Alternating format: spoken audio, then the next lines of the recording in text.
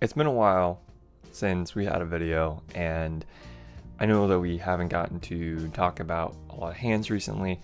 And last video I talked about basically breaking everything on the summer, breaking 15 events in a row. Well, 15 bullets. They weren't all in different events, but they were in a lot of different events. I think in the neighborhood of 11 or 12. So it was definitely a little bit of a rough summer, but I talked about kind of just trying to stay grounded, stay present, stay grateful, and that mindset definitely helped for a while. Now, going into this next tournament, the Monster Stack, I feel that particularly on day one, I did not play the best. Spoiler alert, I did manage to bag in this event, and for those of you guys who were railing me on social media during that, thank you so much again. It was really appreciated. Really helped me kind of stay grounded in the reality of my situation, not get too kind of caught up in the moment in either direction, getting upset about results or honestly getting too excited about how things were going at certain points. Now, with that being said, I still had a kind of busy end of the summer, and the days that I did have off, I really needed off. Like, I needed them legitimately to be days where I wasn't really doing a lot. And so this is kind of my first chance to sit down, actually record. As you can see, I'm back home, and I figured that you guys would probably appreciate just going over some hands at this point. You've seen some Vegas, you've seen kind of the travel. There's kind of no need to rehash most of that.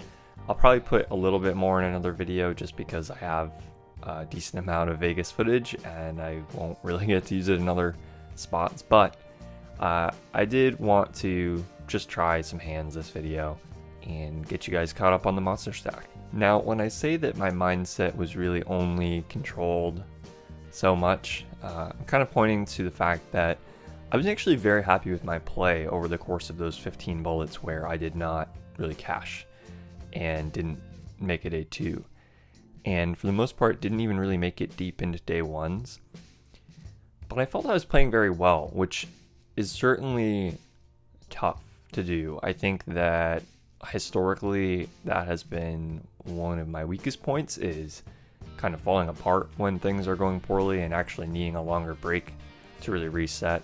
So I was just proud of how I'd been playing, but at a certain point, you know, you're still going to have those moments where things kind of fall apart a little bit. So there were some moments like that in the Monster Stack for sure. Now, with all that foreshadowing out of the way, let's actually get into the hands. I definitely had kind of mixed feelings about taking notes in the Monster Stack. I started out wanting to take notes of every hand, being kind of, you know, into it and being excited about it. But then I was playing a lot of hands and I didn't really feel like taking notes on all of them. So I kind of just ended up taking notes on more of the big hands where something interesting happened, rather than the interesting spots from a strategy perspective. But there's a little bit of a mix. So we're already a little ways into the tournament here. I am sitting on about 18k, which is pretty much just a hair above starting stack of 15k. And the blinds are 150, 300 with a 50 ante. No big blind ante in this one. The cutoff has 7,000 to start this hand and opens to 750. I'm in the small blind with ace-4 of spades, and I think I have a few options here. 3-betting would certainly be kind of a standard way to play this hand, although at this stack depth, I didn't really love doing that because most 3-bets will kind of commit me to calling off here. And I didn't really want to do that for that amount of my own stack. I also think that this hand plays well enough post, and the big blind's going to not squeeze as often as he quote-unquote should. So I decided to just call here. We end up going heads up. The flop comes 8-4-3 with 2 spades. So I flop about as well as I can expect to and have a pretty huge combo draw here.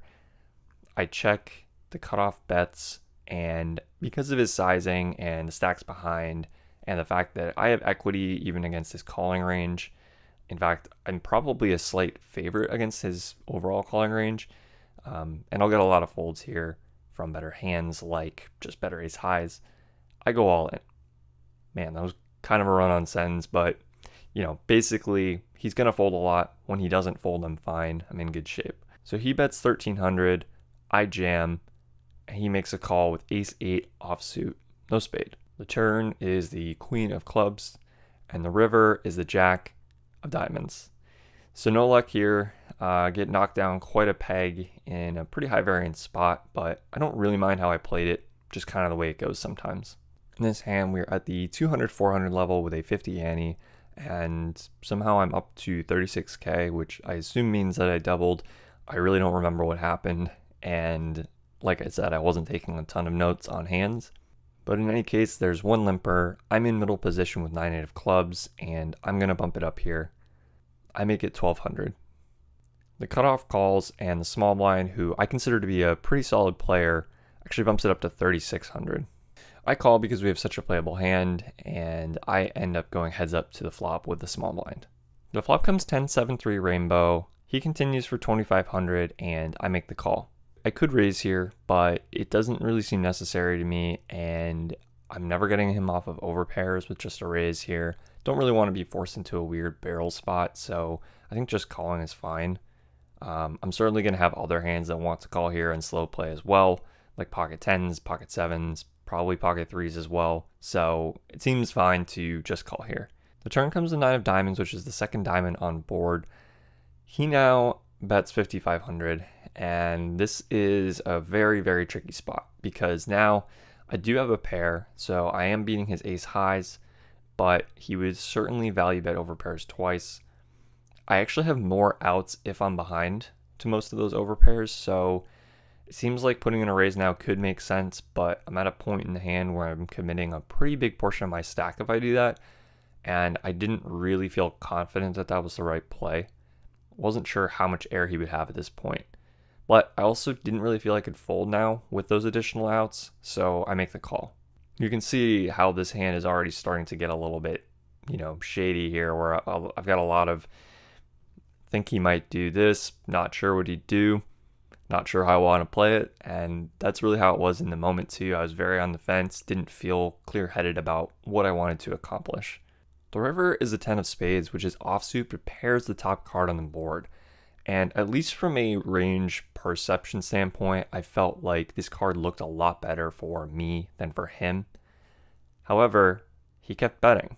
He bet 7,500, and I was just trying to put together the pieces here. I felt that this was such a bad card for him and such a good card for my range that it was unlikely he would actually value bet just over pairs at this point. I also didn't think he would have a lot of 10x here that he would bet flop and turn with.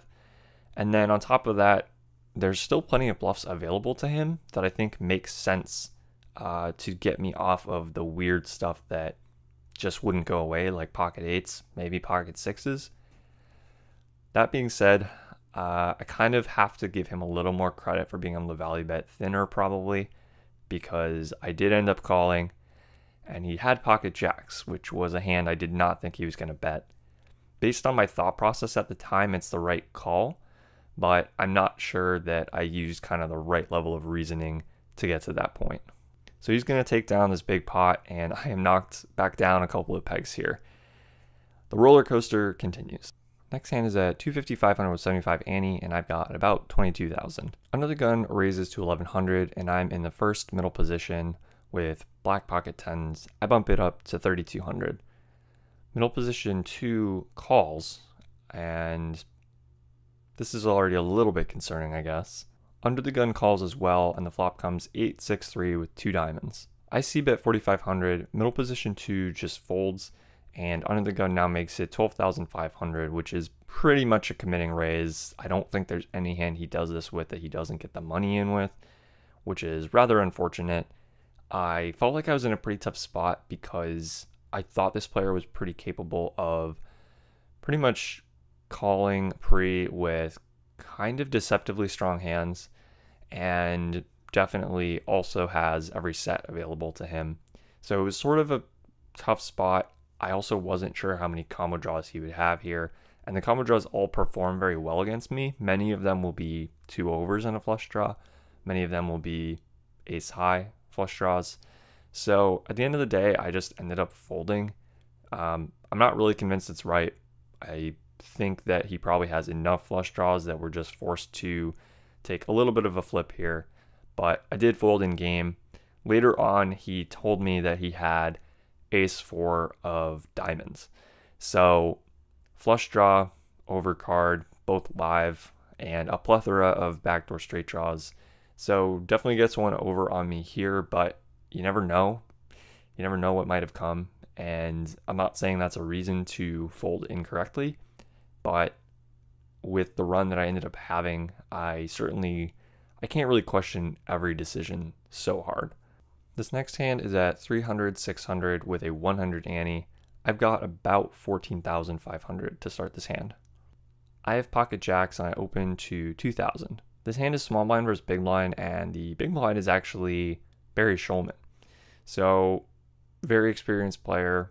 I think he owns Card Player magazine. And yeah, just kind of an all-around crusher. Somehow he's on my left and has been for the last few hours. We've definitely tangled a decent bit, and he's been calling me a lot pre. Like, I think he thinks I'm a fish. I might be the fish here. Anyway, Barry calls in the big blind, and the flop comes 4-3 deuce two-tone. I decide to do something kind of weird and check, basically thinking he might stab pretty often, and my hand is so strong that playing it deceptively like this, at least sometimes, will kind of throw him off a little bit. He ends up checking it back though, and I actually end up turning a set. The turn's the jack of spades, and I now have an even stronger hand, and a hand he can never really put me on.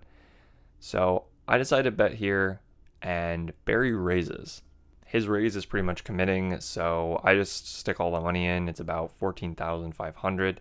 Barry calls with the queen 10 of clubs, which surprised me a little bit because that was the sort of hand I thought he would just stab the flop with, and I would have happily gotten a lot more big blinds in before I even had a set.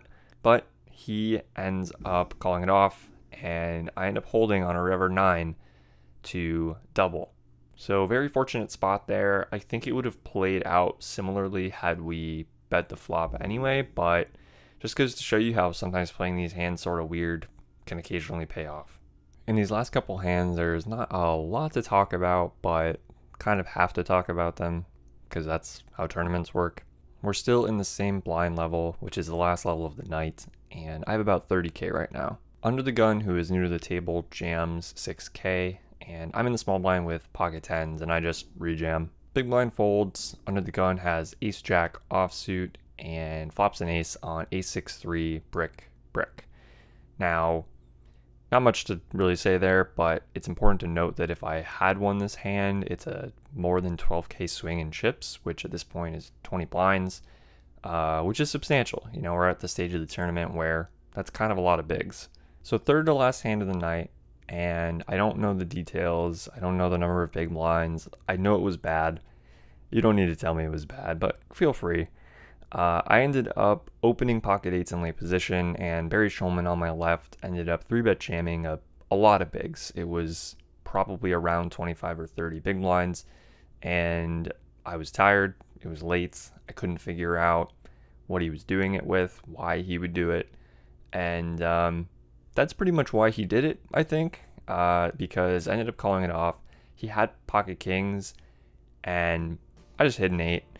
I can't even tell you if it came on flop, turn, or river. I can't tell you how many bigs the hand was. I can't even remember how much I bagged.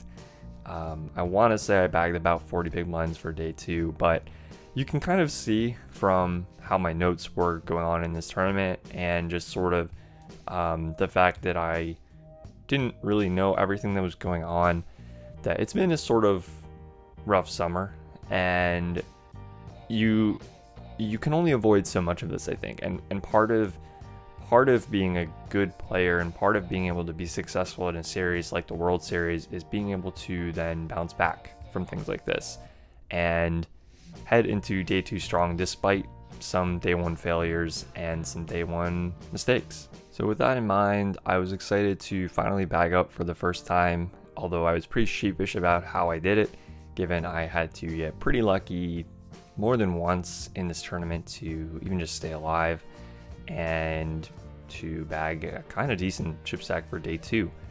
But I was determined to come back, reset, and play better on day 2. And I actually think that I did. Probably plan to do another video like this, less of the Vegas scenery, less of the other stuff, more of the hands, but let me know what you guys think about this video. Leave a thumbs up if you liked it and subscribe. Share this video with your friends and leave me a comment letting me know what you thought. There are way more hands to come in the next videos, so stay tuned for that, and I'll see you then.